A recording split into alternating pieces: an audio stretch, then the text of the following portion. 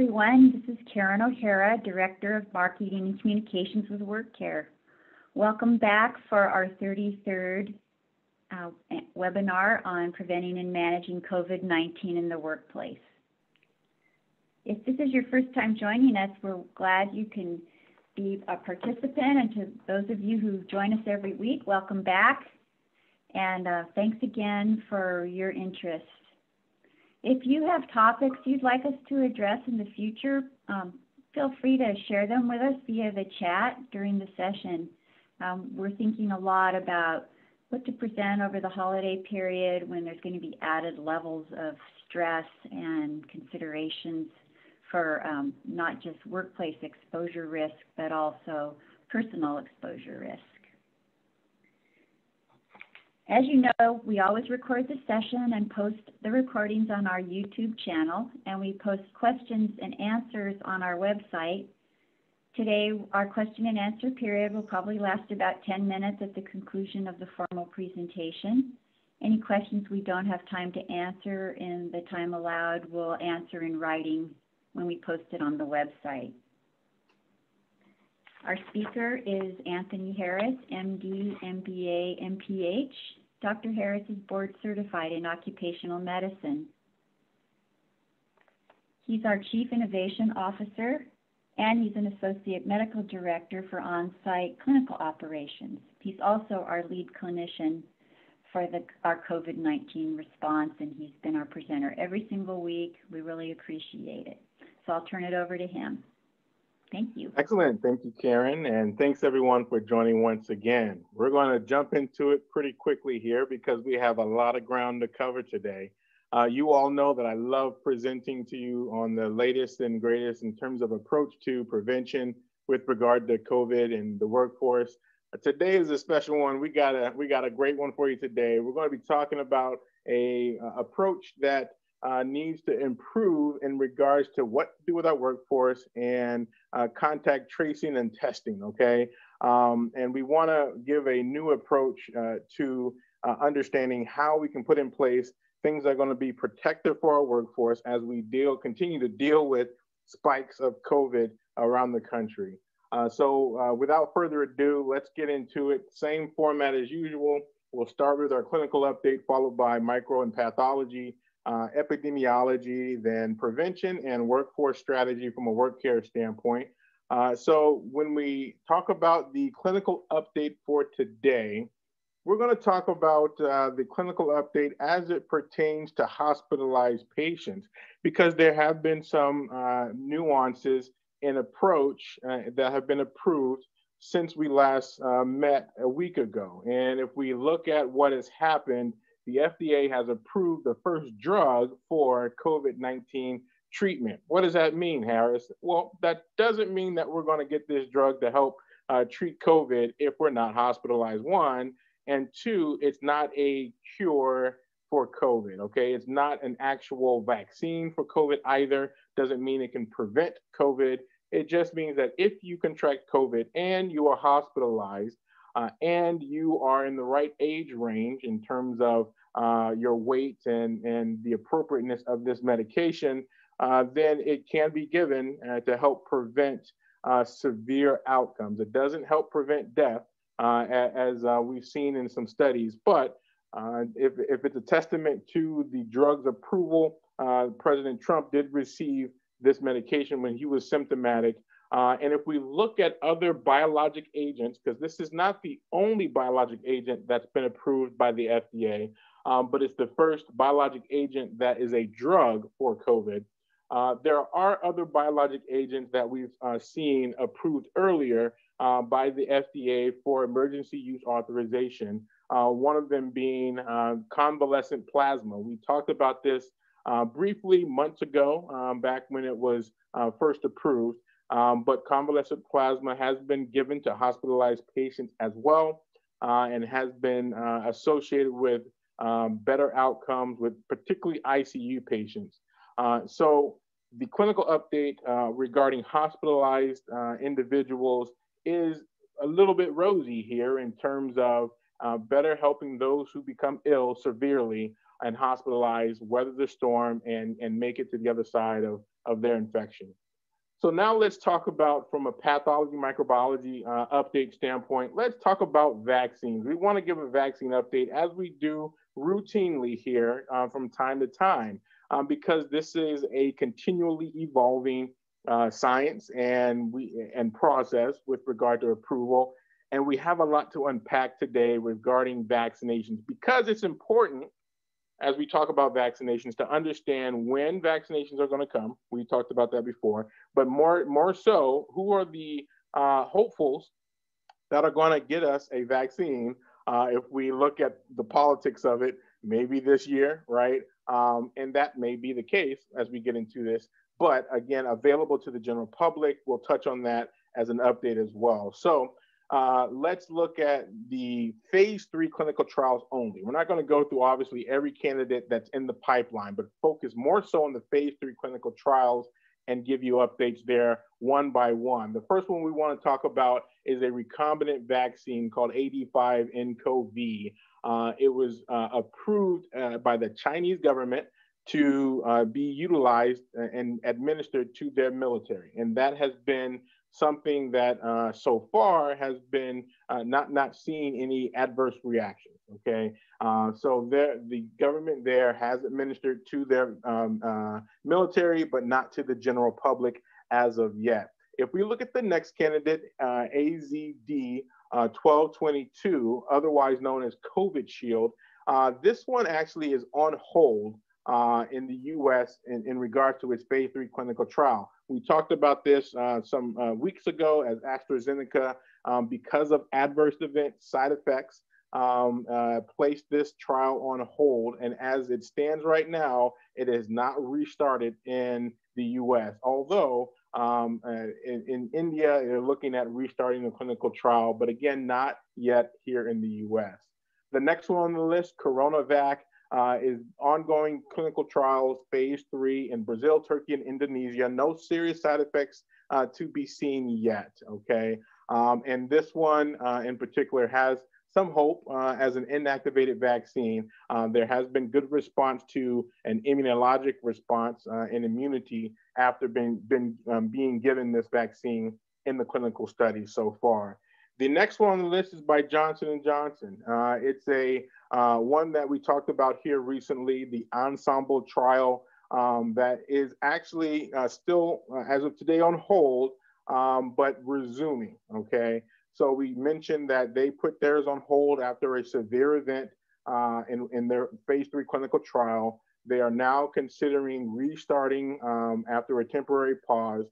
And so that is good news, obviously, with the Janssen COVID-19 vaccine. We'll continue to follow that one as a hopeful. When we talk about the next one on the list, we've mentioned Moderna as a leader, and it still is. If we look at their clinical study that's already enrolled 25,000 as of September 12th in the program, it's doing pretty well without any severe side effects documented to date. So we'll continue to follow this one in particular. UK phase 3 clinical trials is ongoing for our next candidate, NVX-CoV 2373. This one is unique in its approach. It's an inactivated vaccine, but they've utilized nanoparticles to implement this particular vaccine. And in the phase 3 clinical trial, they have 10,000 planned enrollment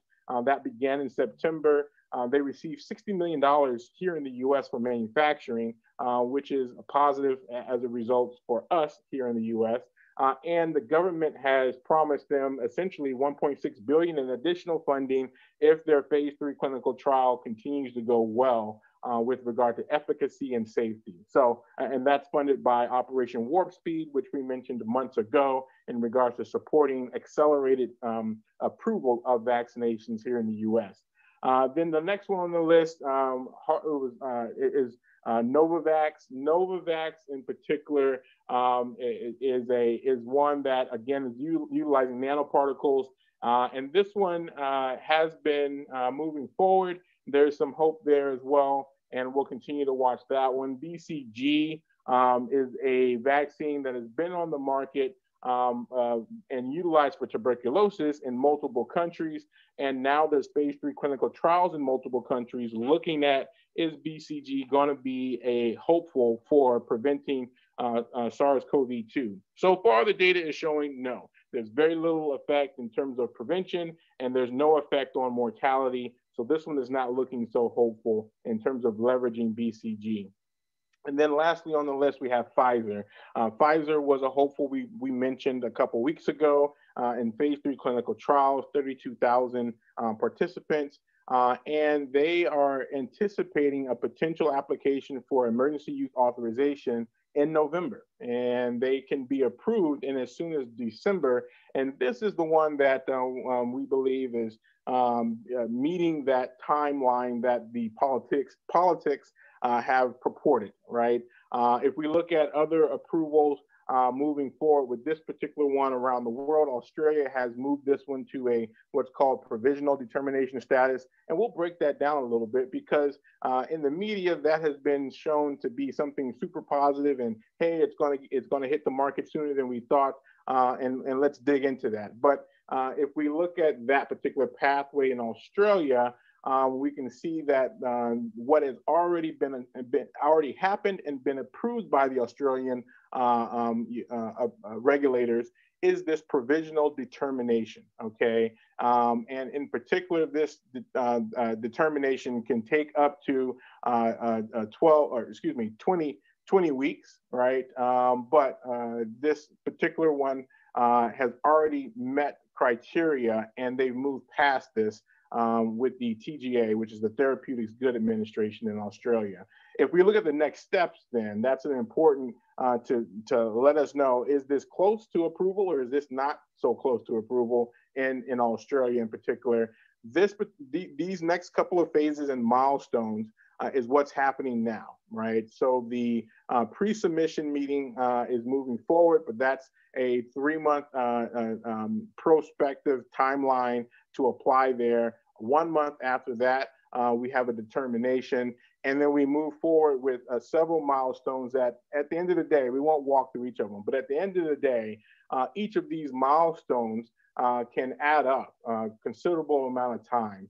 And if we look at it in sum total, it's going to be at least 12 months before this particular vaccine is approved, in particularly in Australia, okay? So it looks like we're not going to get a lot of help in terms of accelerated pathway for this medication abroad, and the US will likely approve it first.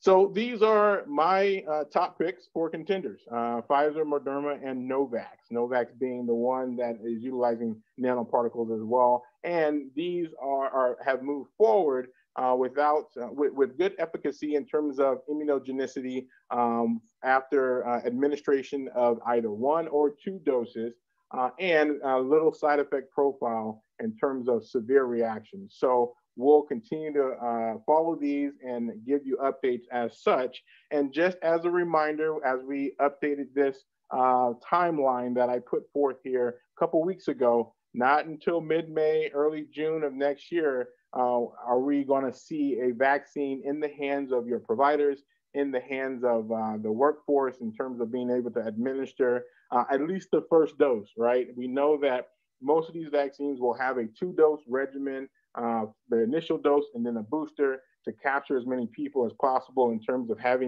building a immune response. And that time gap is anywhere from 14 days to 30 days between doses. So that gives you a good understanding of where we're at with regard to vaccines. Now, to give you kind of a look forward as what we're going to be talking about next week or the coming weeks, we want to give you an update to the in vitro diagnostics, because we've talked about these early on and saw the list build in terms of diagnostic tests that have been used to diagnose or at least do surveillance for COVID-19. And if we look at the number now, and this is what's causing still a constellation of issues, for testing in the US, there's now over 287 entries, meaning FDA emergency use authorized tests that have been deployed in the US. And so when we talk about sensitivity and specificity and accuracy and who got what test and what does that actually mean for a clinical algorithm, it's a mess. So we're going to delve back into this more fully in the coming weeks so that we can more deeply understand how to make sense of and apply logic to these plethora of tests that are now available and being utilized in the general public and the workforce. So let's get into some of the epidemiology now as it pertains to COVID. And we're going to look at little bit differently what's happening here in the US. Total cases, we're at 8.6 million. And if we look at the number of cases per capita, per 100,000 people, right, over the last 7 days, rolling day average, it's 21.2, okay? And those states being hit the hardest, as you can see, those northern states that once were very low in count with COVID, if we look at it now, fast forward to today through the lens of per capita, are seeing the highest rates of COVID spread. And it obviously from a death standpoint in the 7-day rolling average per 100,000, we're seeing that mirrored as well at 0.2 deaths per 100,000. So we know that COVID is now obviously affected every state, affecting communities that once were not affected by COVID. And we're seeing that reflected from the feedback from you all, our clients. And so we're going to give you, again, strategies to hopefully keep your people safe from a workplace exposure standpoint, as we're seeing community transmission rates skyrocket. Now, are we alone, right? Are we seeing this in isolation here in the US? Or are we seeing a spike globally in terms of impact of COVID-19? You probably have heard recently that Paris is under a curfew that started about a week ago, and their curfew is centered upon trying to control an uptick in coronavirus outbreak that they're seeing. And so you see in the news the state of emergency that's been declared with rising cases. And if we look at the details of this particular curfew, it's centered around nightclubs and bars being shut down. So the curfew in place is from 9 p.m. till 6 a.m. local time there. And the transmissions that were traced to these spikes is in a particular younger demographic. And it's thought that having this curfew in place will stem the tide of exposures and transmissions that were happening. And we want to learn from this, right? We want to look abroad to see how our colleagues abroad from a public health standpoint, from a workforce safety standpoint, are responding to spikes, because this might also give us insights to what to expect here in the US, right?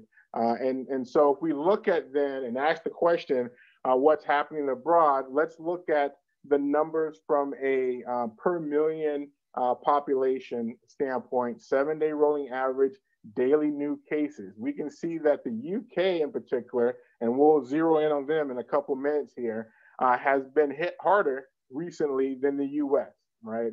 If we look at this from a per capita standpoint. If we add to that now France, we can clearly see why France and Paris is shutting down, because they are above and beyond even that of the UK, all right? And if we look at the actual numbers, they're at 586 as of a couple days ago here, or as of today, excuse me, 586 in that per capita per million, whereas here in the US, we're at 218. So they're being hit very hard. And at those levels, if we continue to rise to those levels, we're going to see more and more reversals of these states opening that have opened and be in a similar situation, right? So that's what we can glean from what's happening abroad in terms of their impact and what to expect here in the US in terms of regulatory new standards of whether or not our people can show up to work if they're non-essential, or whether people can actually leave their homes. And we'll give you a little insight to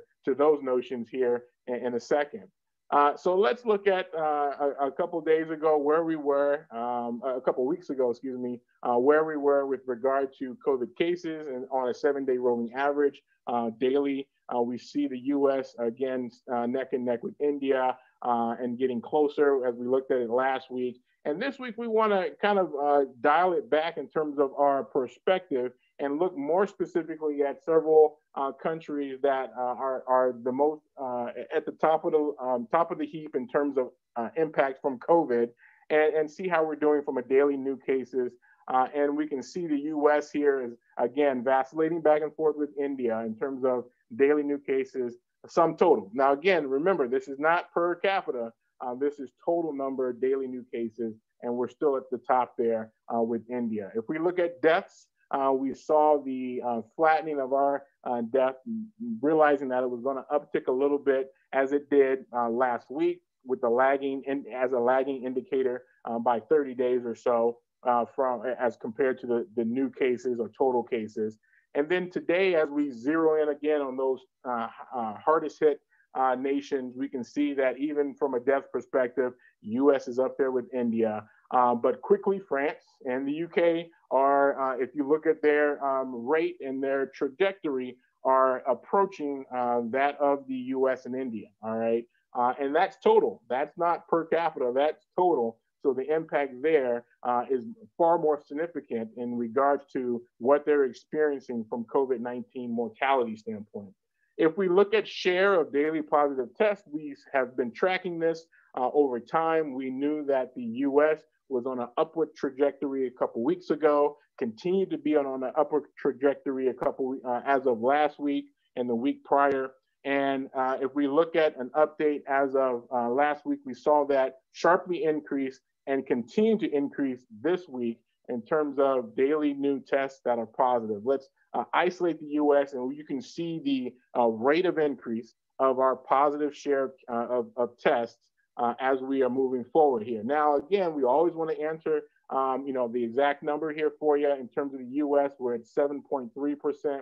compared to Italy at 8.5 and Spain at 11.4. But let's answer the question of total number of tests. Are we continuing to be flat in terms of number of tests, or are we declining? Are we increasing the number of tests? Obviously, we want to increase the number of tests that we can do on a daily 7-day rolling average, but we have not as of the last couple weeks. So 2 weeks ago, we were kind of flat. We declined a little bit as we crested over 1 million tests on a daily average. And if we look at it today, zero in again on those nations deeply affected, the U.S. has dipped a little bit more as of today. But again, that dip hopefully will come back up over the next couple of days. And it's just the variability that we're seeing in terms of capacity from a day-to-day basis of testing here in the U.S. So as we talk about learning from abroad and what's happening, particularly France and the UK, and the numbers that we just showed, we want to, again, highlight what's happening abroad so that we can try to anticipate what may happen here and why, okay? So the UK also is shut down in certain areas because of the drastic spikes that they're seeing and have seen in the recent weeks here. And if we look at particularly what the government has done from the prime minister and his approach and what the regions have chosen to do, there are some drastic changes with regard to impact to just regular day life and social activities. And they've approached it from a tiered system. So let's talk about that. Their tiered system in the UK is threefold: tier 1, 2, and 3. And if we look at what the first tier has promulgated from a protectionism standpoint, it's considered a medium level where the restrictions are in place that are nationwide, right? And no more than 6 people can meet in a pub or a restaurant, and the pub or restaurant has to close down by 10 p.m. If we look at the second tier bracket, considered high alert category, then indoor social mixing, even between households, is banned. And pubs that don't serve meals, meaning they're not a restaurant, are closed. Okay, and that's the high level. If we're looking at the very high level alert, that third tier, then we're shutting down even further, mixing between households, both indoors and outdoors. Pubs and bars are forced to close unless they operate solely as restaurants and they don't serve alcohol other than with the meal. Okay, and so as we look to the level of impact abroad and we look to the response abroad, we can anticipate if our levels continue to increase to on par levels. Here's what we're looking at potentially on a national scale, not just isolated pockets. So let's dig into that a little bit more by the numbers, okay? So if we look at the daily new cases per capita now, 1,000 per 1,000 people in the UK, they're at the top there, right along with France, right? So let's go in order. UK, then France, Canada, Spain, Italy, right? And then the US. So if we look at daily new COVID tests per, I'm sorry, I think I said, I may have referred to this as a chart looking at cases. Again, this is tests per 1,000 people, because we want to understand who is articulating the burden of illness in the particular country the most accurately. Okay, so let's jump back here, right? So they put these measures in place. They understand, we want to know how well they understand the burden of illness in their country. And we want to see as a comparison how deeply we understand and maybe articulating the burden of disease here in the US, right? So at the top is the UK. Right behind them is France. Those are the two countries that have the most severe restrictions currently in place as a result of rising numbers that they've seen. So again, compare that to where we stand here in the US. We're number 6 in terms of the daily new tests per 1,000 people, which means we may not be as accurately articulating the burden of illness and lagging in our approach to help prevent illness because we don't have the most accurate data, right? So that's something to think about. But yet and still, what do we see happening here in the US, state to state? We've seen this chart before. We'll present it again today because it's updated and changing. We are seeing more states now reversing their open policy with regard to social gatherings, restaurants, etc. Okay, so let's dig into an example. My home state, Illinois, I'm here in Chicago. We see that Pritzker, our governor, implemented measures back in the summer and also here in late October that ordered closure of bars that do not serve food on a non-essential basis, right?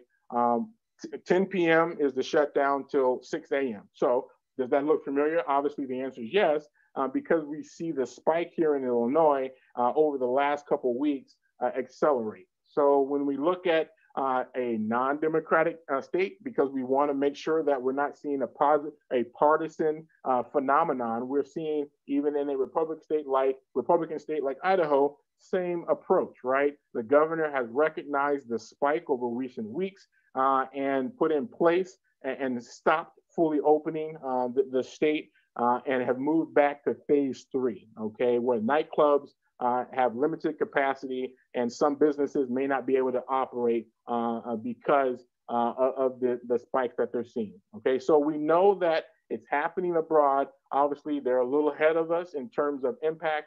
And if we continue to see the impact here in the US, these type of events where states are shutting down again is going to continue to move in that direction. And we have to have, therefore, a policy in place, an approach in place that's going to help protect our workforce in escalated community transmissions and in a way that will prevent our businesses from being shut down. So what does that look like? Will it be sustainable? Obviously, we'll be dealing with COVID again for some time to come until end of 2021 for sure.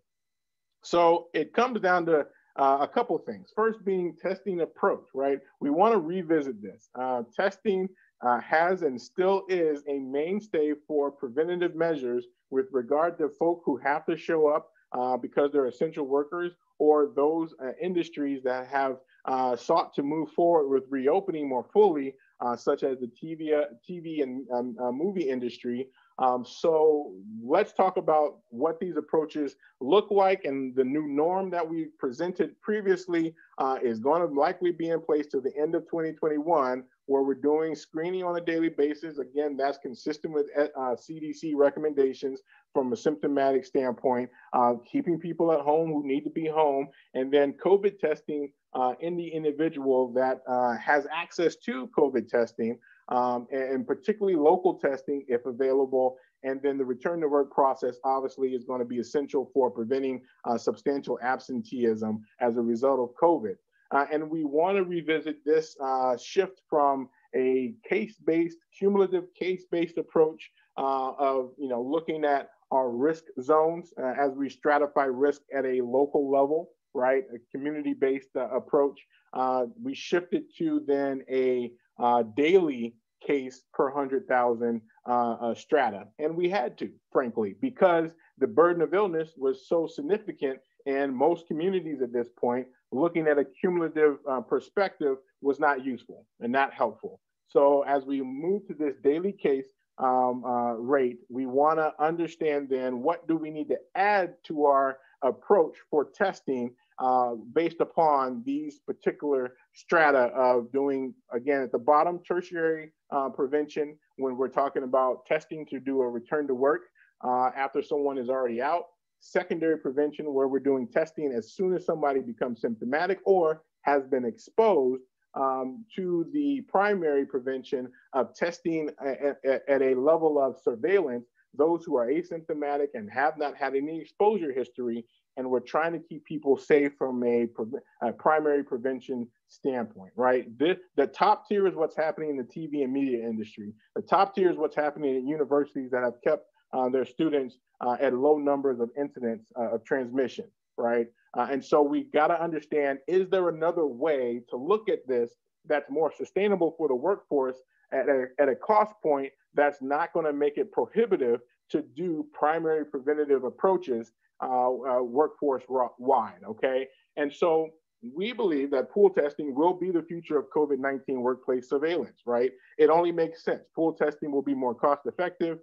We've talked about pool testing before. We'll mention it again here because pool testing allows us to do some on-site testing that's not cost prohibitive, right? And so we need to continue to focus on doing and striving for continuous surveillance of the workforce that's both sustainable and has high worker participation. But it has to be different than testing every worker every day or every week, because again, that approach can be cost prohibitive as well as administratively a nightmare to try to undertake from a logistical standpoint. So let's give some new thought to that as we look forward to dealing with COVID until the end of 2021. As a reminder, pool testing then is taking a subset of people, the workforce, and grouping them in a number of anywhere from 10 to 20 up to 50, depending on the local incidence of COVID-19, and testing them only in one well, so to speak, right? And so you can test a huge number of workers in a small aliquot of a sample, which makes it more cost effective, right? To look at it another way, again, we take one master pool, we divide that out into different groups of individuals, and then at the next tier, we take those groups of individuals who have a positive result and retest them, right? And that retest then tells us who in that group may be positive. That's called the adaptive pool testing method. What we presented before, the non-adaptive pool testing method, takes individuals, puts them into several different pools, and uses stochastic equations to determine who was the individual that was positive, and out of those multiple pools that were created. And that approach, again, decreases the amount of time to get to an actual result, diagnostic type result, and may increase still the efficiency of our testing protocols in regards to pool testing. So we know pool testing exists. We know it's been out there. We know that FDA has approved pool testing for the general public and for the workforce. And we know that there are regulatory hurdles that we need to address with regard to being able to do pool testing. And we can talk in more depth about how we deploy this in the workplace with CLIA requirements, right? CLIA being the standard for doing testing on site at the point of care. But just realize there is a pathway forward to be able to do this effectively and not cost prohibitively, right? And when we talk about then being able to do this and report for screening, right, we know that we can't report to an individual until we become at the level of a diagnostic test. So just keep that in mind as we talk about putting together a strategy to help long-term deal with how we do primary prevention in the workplace and your workforce. We can do so effectively by creating pools of individuals, subsegments of individuals that are subject to screening and then furthermore diagnostic testing. And we're going to continue and double down on that approach, right? And that's the nuance of what we want to address today when we talk about then putting in place something that takes testing as a strategy and combines it with exposure as a strategy. And when we talk about exposure and exposure risk, we're talking more about contact tracing, right? But we're talking about it in a nuanced way here as we want to present it. So if we look at what's happened with regard to exposure and and CDC recommendations, they have updated their guidance here recently, particularly around what the definition of exposure is, right? The definition of exposure as it stands now is an individual who has close contact within 6 feet for a total, the nuance there, of 15 minutes or more. So this means in particular that it's not just, hey, we hung out for 15 minutes continually, and that flags me if I've been within 6 feet as an exposed individual, right? It means that I can hang out with someone for 2 minutes during the day, and then another 5 minutes during the day, then another, et cetera, right? And once that total hits 15 minutes for that day, then I am considered exposed, and that is an actual exposure, okay? So again, when we talk about exposure to whom, we're talking about, from a CDC perspective, an individual that has had symptoms for a period of 2 days before and prior to the discontinuing home isolation, all right? And then when we talk about laboratory confirmed or clinically compatible, both of those fit into that category. If we look at then somebody who is tested positive for COVID-19, they too are obviously considered someone that is possible to transmit the virus here. And so we want to, the CDC does include them as well in the criteria for an exposure. The nuance here from CDC is that it doesn't matter whether or not you're wearing a mask, or it doesn't matter whether or not the person who has the illness was wearing a mask, it's still considered a positive exposure, okay? And that right there should give you butterflies. And if not, we'll explain why it should. And the reason is because then the result and the recommendation of these exposures then is to quarantine for 14 days. To self-monitor, as you're familiar with, and watch for symptoms of COVID, and then avoid contact, meaning that if you're avoiding contact and you're quarantining, you're not at work, okay? And if we follow these recommendations wholeheartedly, we're gonna put a lot of people out of work, right? And so was this the intent of CDC when they made these recommendations? We believe the answer is no. Because these recommendations are for community-related exposure, not work-related exposure, right? So we have to be, and in particular, when we talk about work-related exposure versus community-related exposure, and does the CDC parse out definitions for both? The answer is no. This is all we got, right? We do have definitions for essential workforce like healthcare workers, in particular healthcare workers, because they encounter people with COVID and care for them with proper PPE in place every day, right? And they're not sent for a 14-day quarantine period. So we have to be nuanced in our approach as we consider the workforce and whether or not they should be sent for a quarantine period after a potential exposure, wearing masks or not wearing a mask, right? And so let's zoom into the next piece of this and putting it all together. We talked about exposure tracking, contact tracing previously from a historian perspective, interviewing individuals, asynchronous automation, tracking individuals with historic data, and synchronous automation, actual live contact tracing and physical distancing alerts, if you would, right? And we're gonna focus particularly on the data, the objective data, not the interview process, because that obviously is limited in the terms of proximity of close exposure. But if we have data that we're collecting, that we're able to collect for individuals in the workforce through a device, right? We want to be able to utilize that data in a novel way, okay? And that's what it's all about in terms of exposure estimation and risk estimation. So using the asynchronous approach or using the synchronous approach, as I jump through things here in the interest of time, we know that there are multiple devices out there that are available that can track movement of your workforce. And in some cases, again, give real-time alerts to those individuals who have come in close contact with another individual in the workplace, right? And we want to be able to leverage this data, not just for the historic contact tracing that we've talked about before, but we want to leverage this data in a new way that allows us to then further delineate those individuals who, in conjunction with testing, will be protected from a primary preventative strategy, right? And so if we talk about what happens now with contact tracing, those who we have this data on that have been exposed to someone historically will be sent for testing, right? And that's hopefully what happens if testing is available consistently when a close contact occurs. But what we want to move to now is then shifting our perspective of looking at this data, right? That now that we know who has been in close contact with someone else, and we have the ability to trace individuals'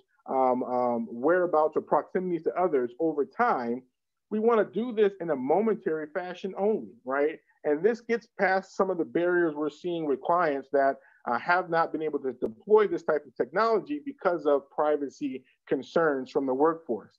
And what we've seen play out in deployments of similar type of technology, big data technology, is that if we tell workers, look, we're not going to continuously monitor you. We only want to sample the workforce and then capture those individuals who have continuous close contacts with others and put them in a particular risk stratification, right? And that's the opportunity here to leverage this type of approach and this type of data so that we're now categorizing individuals in the workforce at low risk for close contact, or low risk for exposure, right? Because we have objective data over maybe it's a week, maybe it's several weeks, to show that their potential exposure to someone with COVID is decreased because their actual close proximity to other workers during the normal course of their job has been demonstrated objectively to be little, right? Or they're medium risk because